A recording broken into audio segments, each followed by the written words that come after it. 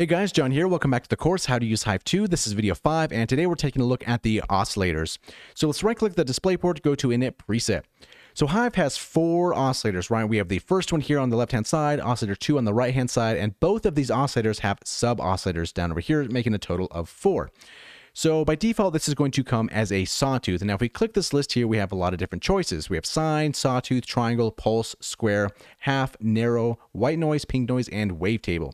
So what's really cool about the wavetable, especially in Hive, is that we also have this sub-oscillator attached to it. So if we want to have the sub-oscillator basically mimic the wavetable, we can click this here and go to like osc, and now the sub-oscillator is going to basically be another wavetable, but just tuned a little bit lower or tuned higher depending on how you want to tune it, but we're going to get to that in just a little bit here. So let's right click this, go back to Init Preset here, and one thing that's actually really cool is that each of these oscillators have their own solo buttons here. So if we had the first oscillator and the sub here routed to the filter, we're going to talk about that a little bit later, but just for now we have oscillator 1 and sub routed to the filter, and we have something like this. And we just want to concentrate on the sub. We can solo this and just listen to that oscillator, which is really nice because if you're doing a lot of stuff and you just want to hear what an oscillator sounds like, you have the option to do so.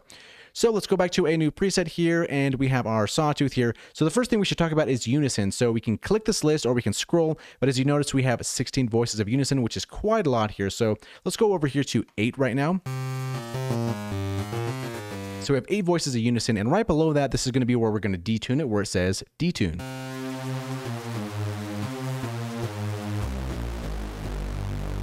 So there's a little bit more to this detune than meets the eye. So if we go back to an Init Preset here, if we have one voice, this detune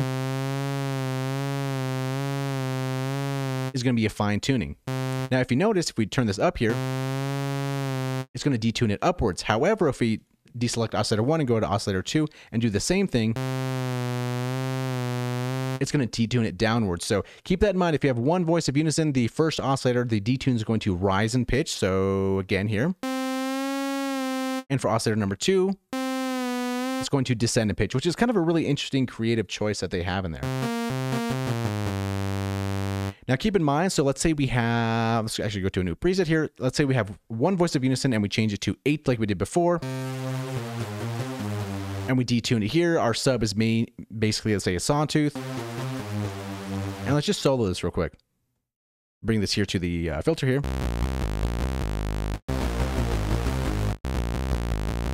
You'll notice that the sub oscillator is actually not getting detuned. If we want that kind of functionality, we'd have to go to like osc. And then the sub is also going to be detuned. So keep that in mind if you're kind of wondering why your sub isn't being detuned with the Unison voices. That's why you have to keep this on like osc there.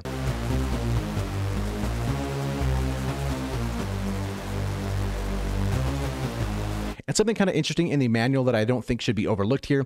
So to fine tune the oscillator with Unison, so let's go back to a new preset here. So we have this oscillator here. Let's go to 8 voices of Unison again and kind of increase the detune. And you kind of just want to detune the oscillator itself. We're going to have to go into the matrix here. And then we're going to bring our target here and go to the tuning here. And then go to the constant. And we can tune it that way, or we can shift and then click here slightly little values like that. And basically just kind of detune it to taste. Thought we mentioned that here. So let's go back to a new preset here, and let's go back to maybe 7 voices of Unison here. Next up, we have the width here. So if we, by default, it's kind of all stereo, right, left and right. But if we kind of want to shrink that down a little bit, kind of have it more in the center, this is going to be the knob that we're going to reach for.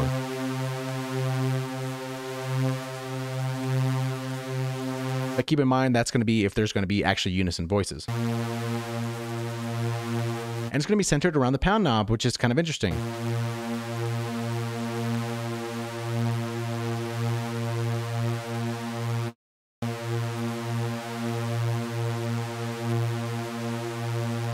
And then we're right back here with the pan, so basically panning left and right.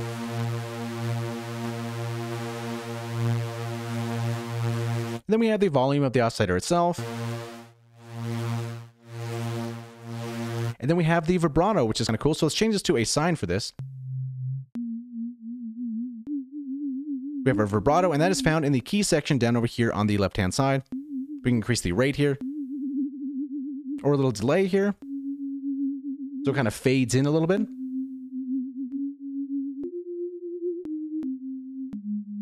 And keep in mind that look at these arrows here, it's going to affect the sub as well. So if we kind of put the sub in the mix as well.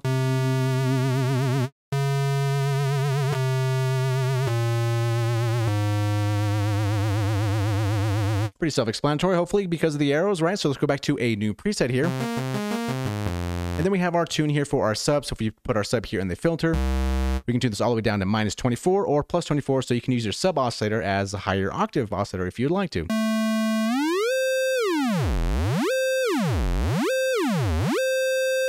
And then moving on here, let's go back to a new preset here.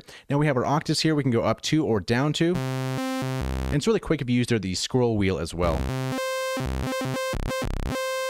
And same goes for semitones. We can go up 12 and down 12, so an octave up and an octave down. So back to a new preset here. So the phase is kind of interesting. This is kind of important here. So right now by default, this is going to be on random. So basically every time you press a note here, the phase is going to be a random value every time you press the note, right? Kind of gives you that organic kind of analog feel. But if you're making maybe something like percussion, or you want something to be exact every time you hit it here, you want to change it from random to reset. So it's going to hit the same phase every single time. And the next one here, which is actually very interesting, is called flow. So basically the phase of the next note continues where the previous note left off. So you press a note and whatever value that is where it stops, whatever that phase value is, the next note is going to start from there and continue on. So it's kind of really, it flows, I guess you could say. And another thing here, so now we have the oscillator, so we're kind of thinking of how to route these to different kind of places, right? So by default, we see this filter 1 here, which is where it's going to be going to.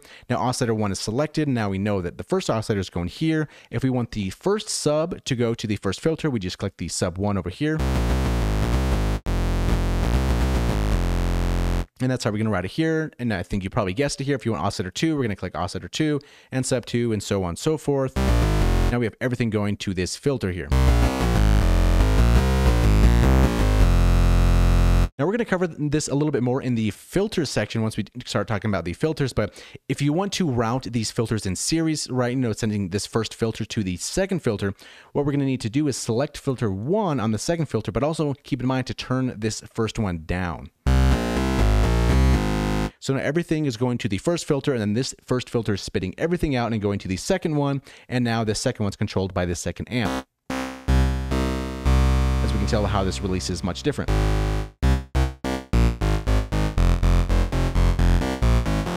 And one last thing before we let you go here. So if you're kind of interested in doing pulse width modulation, something kind of like that, what we could do here is go from the sawtooth over to the pulse here. Now there's not necessarily a pulse width control here right in front of us. Hive is kind of different in the sense that more so the simplistic controls are right in front of you to get something quick, but if you want to do something a little bit more in depth, you can. There's just a slight different way to go to it. So we can grab this constant here and drag it over here to the pulse if you want to do something manually like this. We can do that, for example, or we can go back to the pulse if we want to have the LFO, change it here. We can grab the LFO and kind of drag it onto here, and then increase some depth here. Maybe slow this significantly down.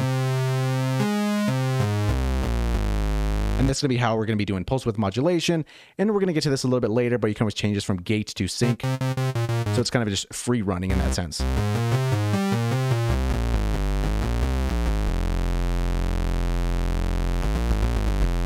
But yeah, that is the oscillators in a nutshell. In the next video, we're going to be diving into the wavetable because there's a lot that meets the eye for this wavetable that gets pretty in-depth. So I think a video dedicated just to the wavetable would be probably the best idea. So yeah, thank you so much for watching. Hopefully you learned something, and we'll see you in the next video.